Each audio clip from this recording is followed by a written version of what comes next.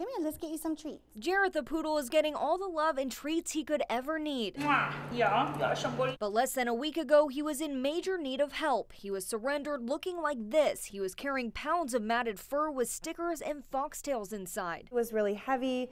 He wasn't moving very much, very weak. Vets say he was severely neglected and had been living like this for at least 6 months. He was surrendered to the Valley Animal Center and the team sprang into action. Our hearts are just too big to say no. They sedated the poodle and 5 of their team members worked to shave off the mane. They also were able to remove a huge foxtail that was in one of his eyes. And this was the result, 2 pounds of fur, a coat that looks like it could be a rug.